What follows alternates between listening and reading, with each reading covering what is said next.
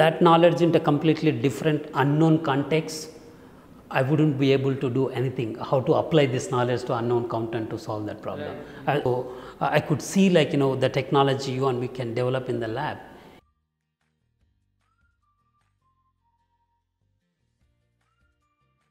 Dr. Praveen, how has been your journey from being Mr. Praveen to Dr. Praveen? And I'm sure and every ecosystem has made you better and has evolved you. As you did your education from different institutions, you met across various different scientists, and you also were given various perspectives towards what you could do in life, right? So could you give us some of the examples about your own personal experiences of moving from a school till your postdoctoral, and how was this research journey? Okay. As you said, each place, each university or each research institute I visited, it added so much value to my life. That was like a continuous learning process for me. Just to give an example, for example, up to my master's college, I really didn't have any research experience per se. Okay, so as you mentioned in the previous question, it's the knowledge and practical. All I had was the knowledge. What was given, memorize and understand that.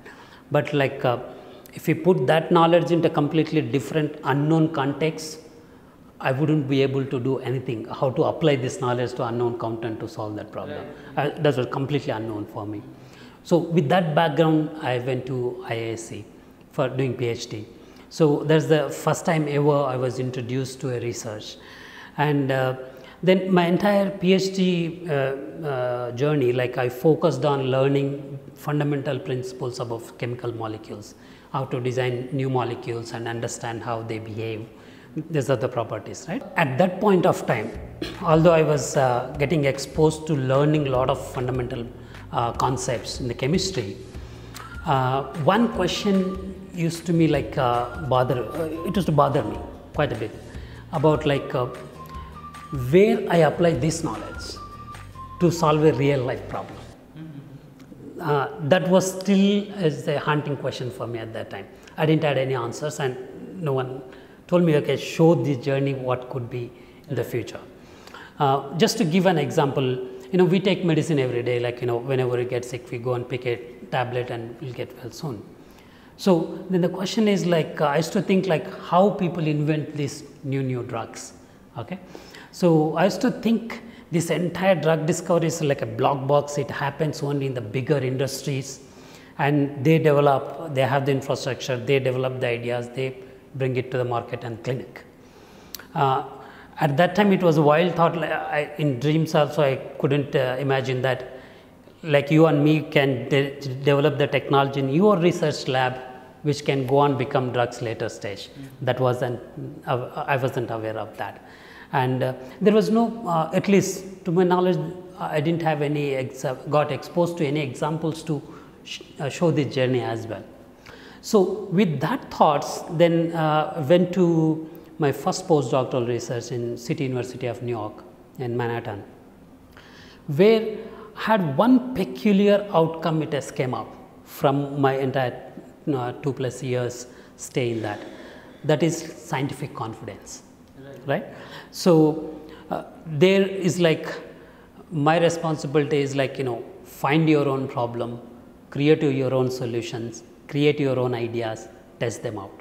Wow, okay. That's a lot. So, but it's like a kid in the candy store. You can try anything you want, right? So that's where then I started picking up small problems to come up with ideas to see and test them out whether it works. And of course, in research we know most often they don't, then they do, right? So you generate 10 ideas, 9 of them fail, then maybe 1 or 2 might work. But despite of that, if you have that success, what you are coming out is not just output from that project, but rather the output is your scientific confidence, thinking that, okay, I can identify a problem, I can create a solution, I can demonstrate that. I think that is the biggest improvement what I learned from that process. Then after that, then I moved to Harvard Medical School in Boston, and where Another very important skill set added there because that's the first time I started seeing people who have been there, done that, and using this entire basic research knowledge what we acquired that can be used in the laboratory and develop the concepts which can solve real life problems.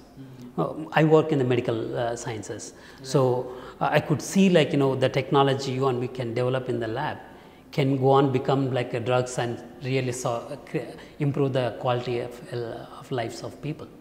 Right. So I think that was the biggest change what I could see. Now at that time I understand this drug discovery or technology development, it's not like black box process. Only like somewhere else happen, not in your lab. I think all the roots are in your lab if you want to make it. I think that's the biggest lesson what I learned there. Wonderful. I think one of the things which reminds me about what you're saying is I'm sure a lot of times the ideas fail in mind but may not be in reality as such, and many of them probably need to be tested, those ideas, to see whether they work or don't work and why don't they work. So wonderfully has you put that scientific temperament has helped evolve because of this various research institution, and also to prove to that, add to that is that you could contribute back to the society system, being in the same space and time and do it. Wonderful, sir. Thank you.